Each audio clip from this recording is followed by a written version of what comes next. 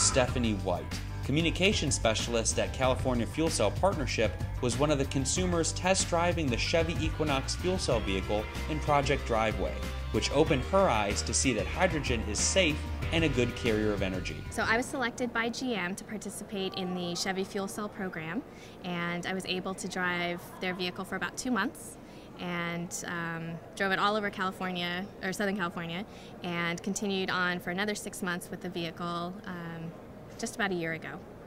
So it was a wonderful opportunity, and it was really nice to have the vehicle for my everyday experiences. So I could use it to pick up groceries, I could drop off furniture, or put a bunch of stuff in the back. It was a full-size vehicle.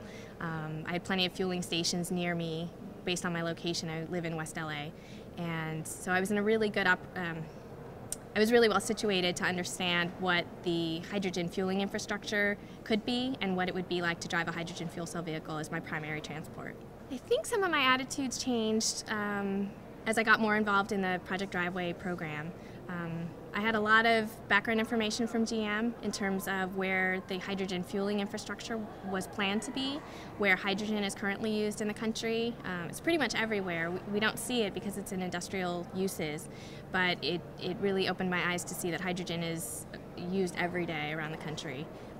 And it's safe and it's a good energy carrier, and I think I needed to learn a little bit more about the beneficial properties of hydrogen to understand why hydrogen fuel cell vehicles might actually be a better solution.